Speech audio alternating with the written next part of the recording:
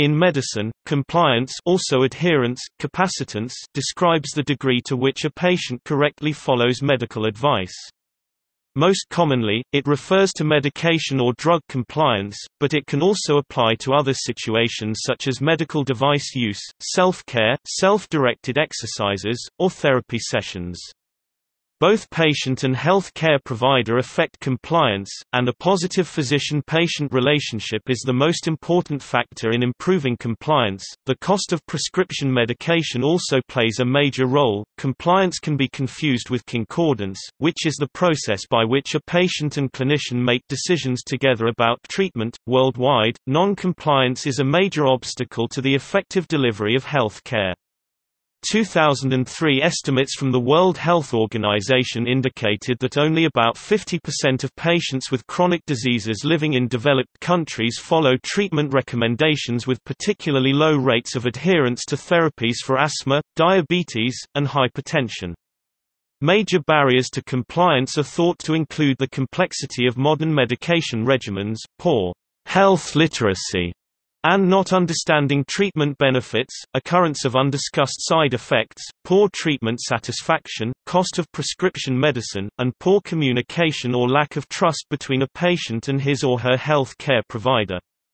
Efforts to improve compliance have been aimed at simplifying medication packaging, providing effective medication reminders, improving patient education, and limiting the number of medications prescribed simultaneously. Studies show a great variation in terms of characteristics and effects of interventions to improve medicine adherence. It is still unclear how adherence can consistently be improved in order to promote clinically important effects.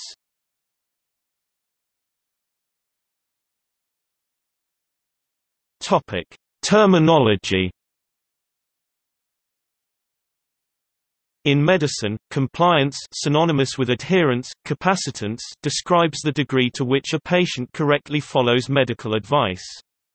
Most commonly, it refers to medication or drug compliance, but it can also apply to medical device use, self-care, self-directed exercises, or therapy sessions. Both patient and health care provider affect compliance, and a positive physician-patient relationship is the most important factor in improving compliance. As of 2003, U.S. health care professionals more commonly used the term adherence to a regimen rather than compliance, because it has been thought to reflect better the diverse reasons for patients not following treatment directions in part or in full. Additionally, the term adherence includes the ability of the patient to take medications as prescribed by the physician with regards to the correct drug, dose, route, timing, and frequency. It has been noted that compliance may only refer to passively following orders. The term concordance has been used in the United Kingdom to involve a patient in the treatment process to improve compliance, and refers to a 2003 NHS initiative. In this context, the patient is informed about their condition and treatment options, involved in the decision as to which course of action to take, and partially responsible for monitoring and reporting back to the team. As of 2005, the preferred terminology remained a matter of debate. As of 2007, concordance has been used to refer specifically to patient adherence to a treatment regimen which the physician sets up collaboratively with the patient, to differentiate it from adherence to a physician-only prescribed treatment regimen. Despite the ongoing debate, adherence has been the preferred term for the World Health Organization, the American Pharmacists Association, and the U.S. National Institutes of Health Adherence Research Network.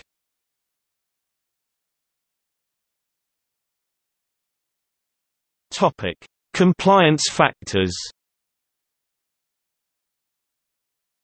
An estimated half of those for whom treatment regimens are prescribed do not follow them as directed. Until recently, this was termed non-compliance, which some regarded as meaning that someone did not follow the treatment directions due to irrational behavior or willful ignoring of instructions.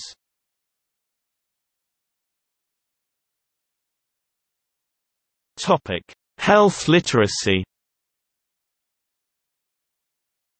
Cost and poor understanding of the directions for the treatment, referred to as health literacy, have been known to be major barriers to treatment adherence. There is robust evidence that education and physical health are correlated. Poor educational attainment is a key factor in the cycle of health inequalities. Educational qualifications help to determine an individual's position in the labor market, their level of income, and therefore their access to resources.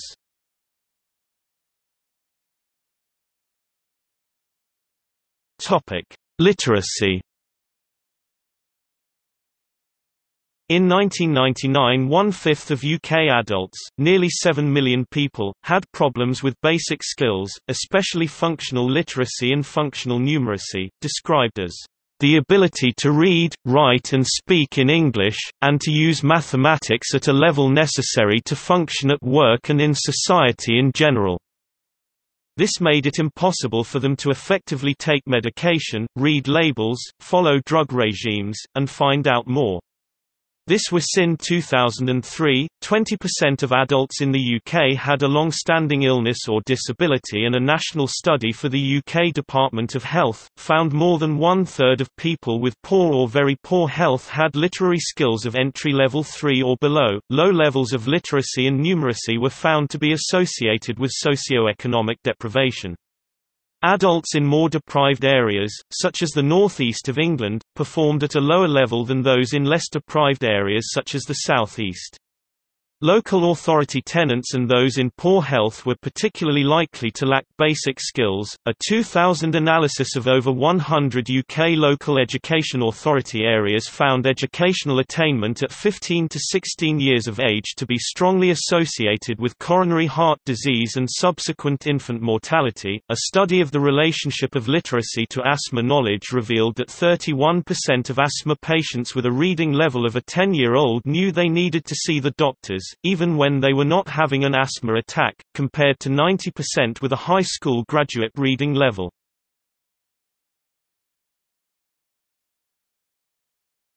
Topic: Treatment cost.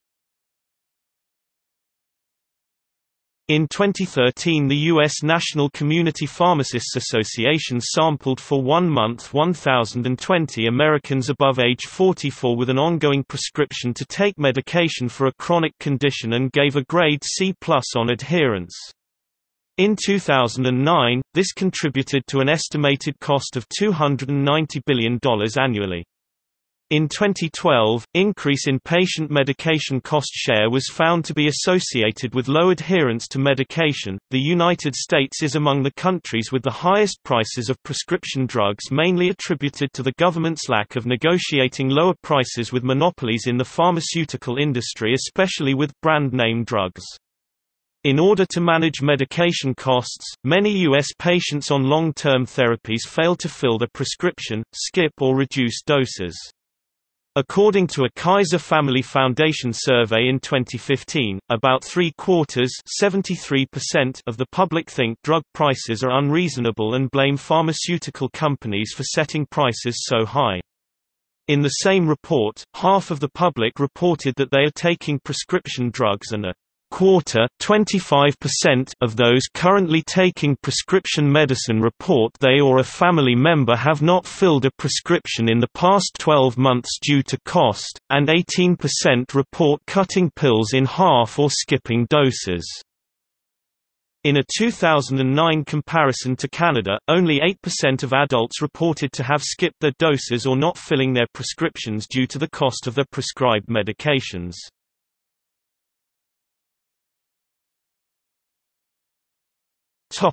Age. Both young and elderly status have been associated with non-adherence.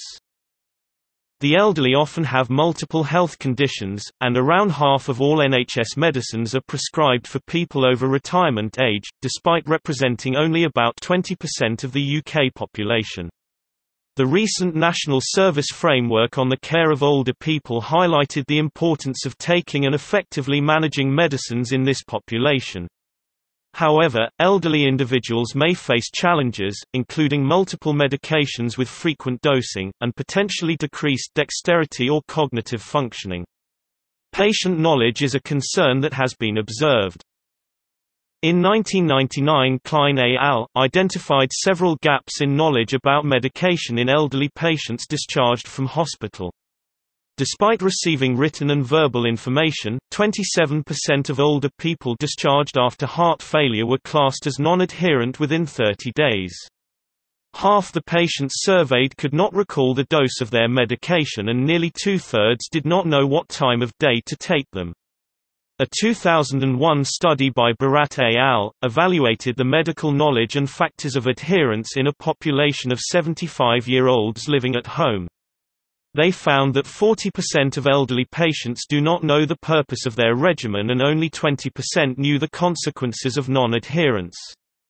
Comprehension, polypharmacy, living arrangement, multiple doctors, and use of compliance aids was correlated with adherence. According to a conservative estimate, 10% of all hospital admissions are through patients not managing their medication. In children with asthma, self-management compliance is critical, and comorbidities have been noted to affect outcomes. In 2013, it has been suggested that electronic monitoring may help adherence. Social factors of treatment adherence have been studied in children and adolescent psychiatric disorders. Young people who felt supported by their family and doctor, and had good motivation, were more likely to comply. Young adults may stop taking their medication in order to fit in with their friends, or because they lack insight of their illness. Those who did not feel their condition to be a threat to their social well-being were 8 times more likely to comply than those who perceived it as such a threat. Non-adherence is often encountered among children and young adults. Young males are relatively poor at adherence.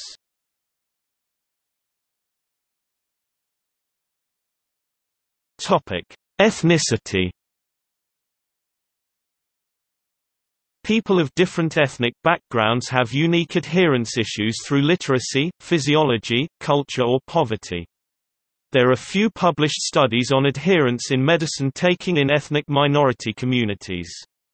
Ethnicity and culture influence some health-determining behavior, such as participation in screening programs and attendance at follow-up appointments. Prieto et al. Emphasized the influence of ethnic and cultural factors on adherence. They pointed out that groups differ in their attitudes, values, and beliefs about health and illness. This view could affect adherence, particularly with preventive treatments and medication for asymptomatic conditions.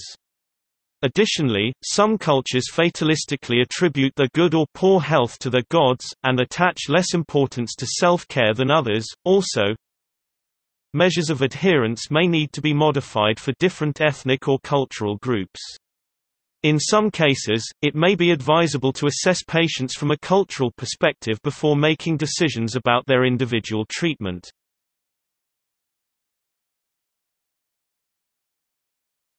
Topic: Prescription fill rates. Not all patients will fill the prescription at a pharmacy. In a 2010 U.S. study, 20 to 30% of prescriptions were never filled at the pharmacy. Reasons people do not fill prescriptions include the cost of the medication. A U.S. nationwide survey of 1,010 adults in 2001 found that 22% chose not to fill prescriptions because of the price, which is similar to the 20 to 30% overall rate of unfilled prescriptions. Other factors are doubting the need for medication, or preference for self-care measures other than medication. Convenience, side effects, and lack of demonstrated benefit are also factors.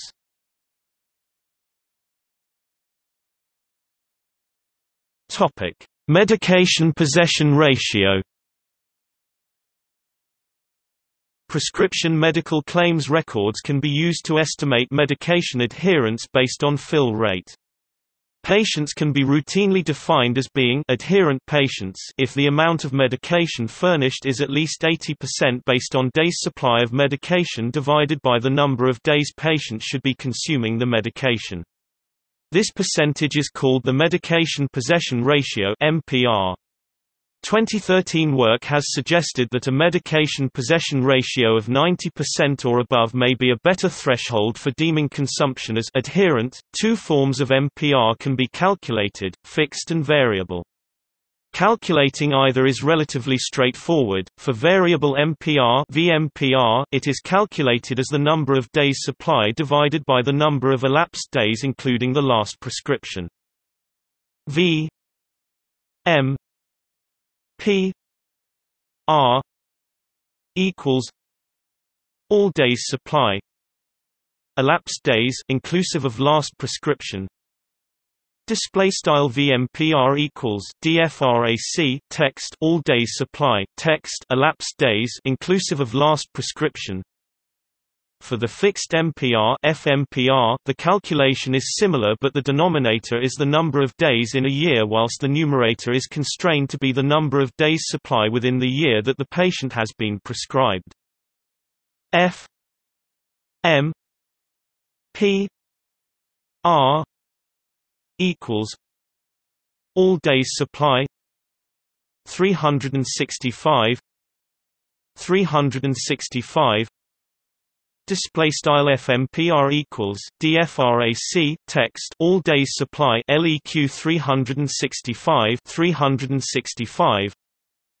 For medication in tablet form, it is relatively straightforward to calculate the number of days supply based on a prescription.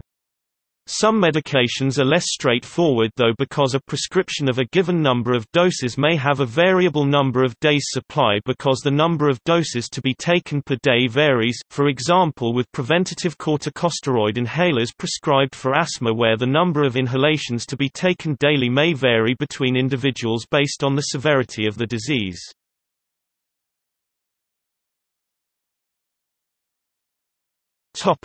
Course completion.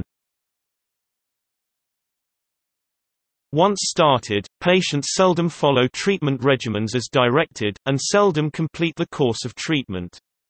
In respect of hypertension, 50% of patients completely drop out of care within a year of diagnosis. Persistence with first-line single antihypertensive drugs is extremely low during the first year of treatment. As far as lipid-lowering treatment is concerned, only one-third of patients are compliant with at least 90% of their treatment. Intensification of patient care interventions, e.g. electronic reminders, pharmacist-led interventions, healthcare professional education of patients improves patient adherence rates to lipid-lowering medicines, as well as total cholesterol and LDL cholesterol levels. The World Health Organization (WHO) estimated in 2003 that only 50% of people complete long-term therapy for chronic illnesses as they were prescribed, which puts patient health at risk. For example, in 2002 statin compliance dropped to between 25 to 40% after 2 years of treatment, with patients taking statins for what they perceive to be preventative reasons being unusually poor compliers. A wide variety of packaging approaches have been proposed to help patients complete prescribed treatments. These approaches include formats that increase the ease of remembering the dosage regimen as well as different labels for increasing patient understanding of directions. For example, medications are sometimes packed with reminder systems for the day and/or time of the week to take the medicine. Some evidence shows that reminder packaging may improve clinical outcomes such as blood pressure. A not-for-profit organization called the Healthcare Compliance Packaging Council of Europe (HCPC Europe) was set up between the pharmaceutical industry, the packaging industry with representatives of European patients' organizations. The mission of HCPC Europe is to assist and to educate the healthcare sector in the improvement of patient compliance through the use of packaging solutions. A variety of packaging solutions have been developed by this collaboration.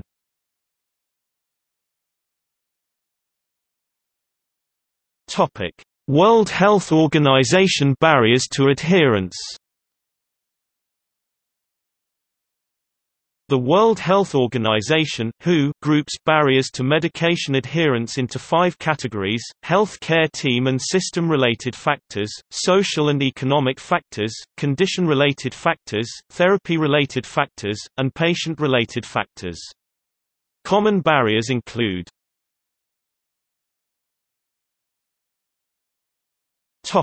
improving compliance rates.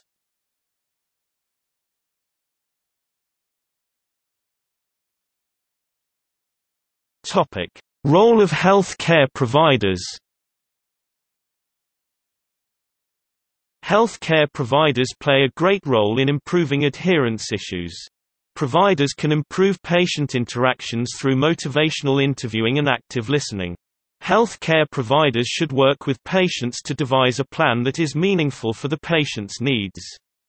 A relationship that offers trust, cooperation, and mutual responsibility can greatly improve the connection between provider and patient for a positive impact.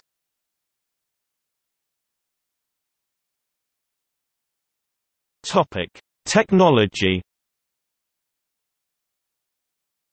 In 2012 it was predicted that as telemedicine technology improves, physicians will have better capabilities to remotely monitor patients in real time and to communicate recommendations and medication adjustments using personal mobile devices, such as smartphones, rather than waiting until the next office visit. Medication event monitoring systems, as in the form of smart medicine bottle tops, smart pharmacy vials, or smart blister packages, as used in clinical trials and other applications where exact compliance data are required, work without any patient input, and record the time and date the bottle or vial was accessed, or the medication removed from a blister package.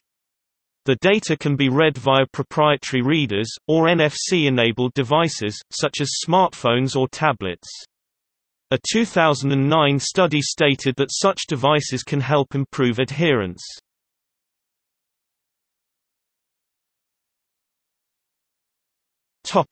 Health and disease management. A WHO study estimates that only 50% of patients suffering from chronic diseases in developed countries follow treatment recommendations. The asthma non-compliance, 28 to 70% worldwide, increases the risk of severe asthma attacks requiring preventable ER visits and hospitalizations. Compliance issues with asthma can be caused by a variety of reasons, including difficult inhaler use, side effects of medications, and cost of the treatment.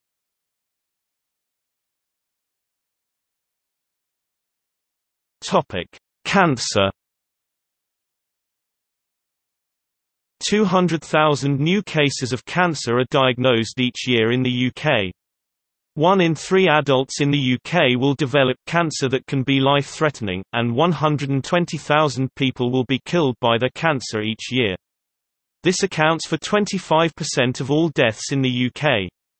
However, while 90% of cancer pain can be effectively treated, only 40% of patients adhere to their medicines due to poor understanding. The reasons for non-adherence have been given by patients as follows: the poor quality of information available to them about their treatment, a lack of knowledge as to how to raise concerns whilst on medication, concerns about unwanted effects, issues about remembering to take medication. Partridge et al. 2002 identified evidence to show that adherence rates in cancer treatment are variable, and sometimes surprisingly poor.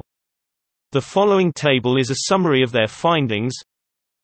Medication Event Monitoring System, a medication dispenser containing a microchip that records when the container is opened. And from Partridge et al. 2002 in 1998, trials evaluating tamoxifen as a preventative agent have shown dropout rates of around 1/3, 36% in the Royal Marsden Tamoxifen Chemoprevention Study of 1998, 29% in the National Surgical Adjuvant Breast and Bowel Project of 1998. In March 1999, the Adherence in the International Breast Cancer Intervention Study, evaluating the effect of a daily dose of tamoxifen for 5 years in at-risk women aged 35 to 70 years, was 90% after 1 year, 83% after 2 years, 74% after 4 years.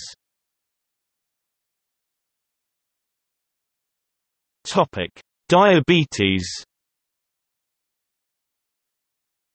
Patients with diabetes are at high risk of developing coronary heart disease and usually have related conditions that make their treatment regimens even more complex, such as hypertension, obesity and depression, which are also characterized by poor rates of adherence. Diabetes non-compliance is 98% in US and the principal cause of complications related to diabetes, including nerve damage and kidney failure. Among patients with type 2 diabetes, adherence was found in less than one-third of those prescribed sulfonylureas and/or metformin. Patients taking both drugs achieve only 13% adherence.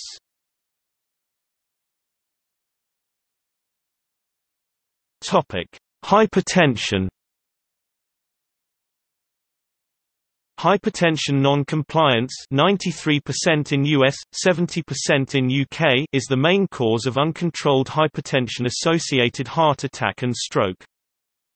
In 1975, only about 50% took at least 80% of the prescribed antihypertensive medications. As a result of poor compliance, 75% of patients with a diagnosis of hypertension do not achieve optimum blood pressure control.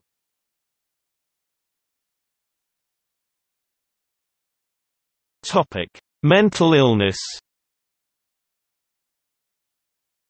A 2003 review found that 41 to 59% of mentally ill patients took their medication infrequently or not at all. A 2006 review investigated the effects of compliance therapy for schizophrenia, and found no clear evidence to suggest that compliance therapy was beneficial for people with schizophrenia and related syndromes.